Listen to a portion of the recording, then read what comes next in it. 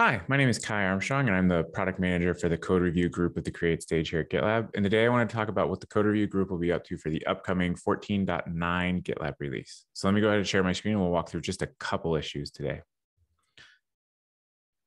So the first one I want to start off with is an epic that we've talked about before, and this is about mergeability in merge requests. And so there's a lot of front end and back end logic that goes into determining whether or not a merge request can be merged. And so we've been working on refining that over time. The backend team is going to get back into this effort, hopefully towards the late end of 14.9.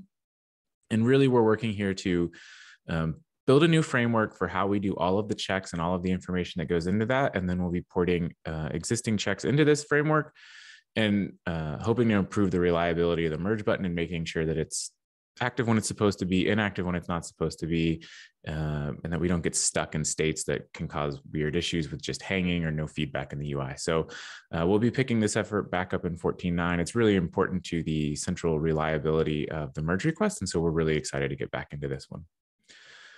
Next one I want to talk about is a new feature. So this is a design that came out of the design work that we're doing here, and we'll be starting the work on this in 14.9. And so when you're doing a merge request review, one of the things that's common is that you create a review, which is a series of comments that aren't published until the very end.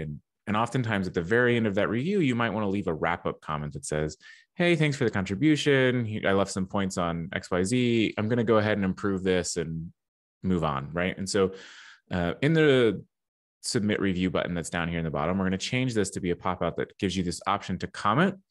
And then while you're commenting, you can either just leave a comment or you can go ahead and approve that in that comment as well. And so this really expedites the review process here and allows you to submit all your comments, get that final piece of feedback, and then go ahead and approve it and keep the ball moving forward on this. So this will be a nice little enhancement to the merge request review flow, and we're pretty excited about this one.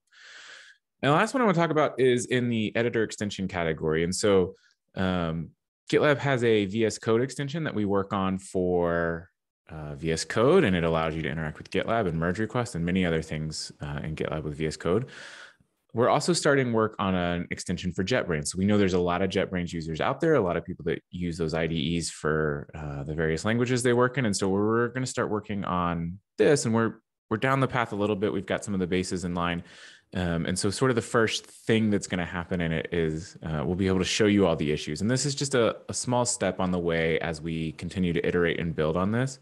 But I just wanted to highlight the progress we're making on JetBrains and know that we know you users are out there and we're excited to start working on this for you. So that's what we've got coming up in 14.9. If you have any questions, I'll put links to these down below the video, or you can reach out. Thanks.